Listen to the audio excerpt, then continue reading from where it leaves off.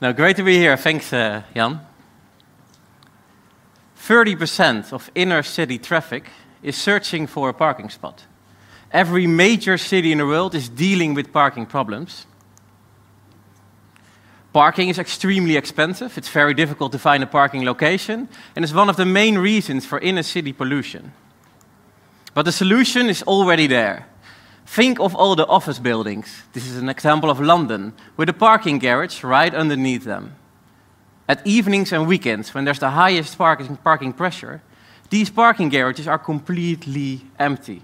Actually, parking garages of office buildings are used 8 hours a day, and 16 hours a day, they're empty. And there are enough of these parking spots available. This is a photo of Rotterdam, of course. Sorry to say that in Amsterdam. In Rotterdam, there's more than 80,000 vacant private parking spots. And I'm talking about office buildings, so not only consumers, but these are all purely office buildings. The city of Amsterdam, more than 50,000 parking spots. Not all of them in the center, else I would have offered you to park there today already. But actually, we already made sure that we could open up great parking locations in Amsterdam alone. London, more than 300, in total of the Netherlands, only the main cities, more than 300,000. And in London, it's 10 times that amount. The real estate industry is searching for new ways to create value. Of course, they're searching for additional income. The real estate industry is always searching for additional income and to increase the value of their properties. But they're also searching for ways to create value to society. And they want to make sure that they use their resources as most efficient as you should. Especially now, I think we all should realize we have the right resources at this planet if we make sure we make the right use of them. And making sure if using the parking garages for the right reason is one of them. So, smart technology is needed to make sure that these private parking spots become available to the public. And that's exactly what we at ParkBee developed. We developed the hardware and software to open up these barriers, actually. And I'll quickly tell you how we did that. Actually, we did not develop our own app. That might have been the first idea, of course. It's a new idea. You use technology, you need to develop an app. But these apps are already there. How many of you are Dutch? Some hands? How many? Oh, that's quite a lot. How many of you have Park Mobile or Park Line? You already have ParkBee. ParkBee is right already on your mobile phone. Because we choose to collaborate with the major parking app providers that already have the user base, like Park Mobile, Park Line in the Netherlands, or Ringo in the UK. So let me quickly show you how it works. It's quite simple. You search or you go to a location, a ParkBee location, you open up the Park Mobile app, and then you see what's the available parking opportunities. And if you see an orange icon, that's us, then you're at the right spot. If you click that icon and select the garage, you get the normal button would say start in Park Mobile or Park Line. Now it says open barrier, here it's said in Dutch, open slagboom.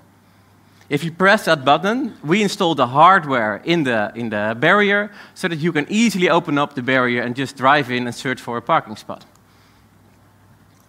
If, for example, there's also a human door to enter or exit the garage, we also developed that you can easily open up the human door by pressing open toegangsdeur, open human door. And lastly, you've parked for a day, hopefully, you paid much less. In Amsterdam, only 15 euros or 10 euros for a full day of parking.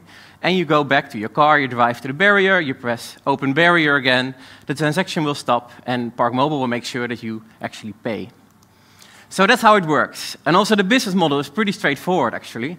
And we shared a lot of the income with the building owner, with the garage owner. So 50% is split among us, and we make sure that also Park Mobile, or the parking app provider in this case, will get their fee. For the building owner, it's a clear proposition. It's assets they already have, and it's empty. They're not using it. It's already paid for. We install all the technology. We don't ask any upfront investment. We make sure that there's customer service and marketing to make sure that we can fill up these garages. And we really make sure that we're flexible for the owner as well. We have more than 30 locations currently all over the Netherlands. And we are adding 5 to 10 new garages every month. We're entering London. And most importantly, what's next? That's why we need you. We're searching for capital. I think in the coming years, we will always be searching for capital. So make sure you remember this. We're always looking for new locations. And lastly, we're always looking for new talent, because we're building this network that's going to be international, and we need talent, entrepreneurial talent, to make sure we can grow. Thank you.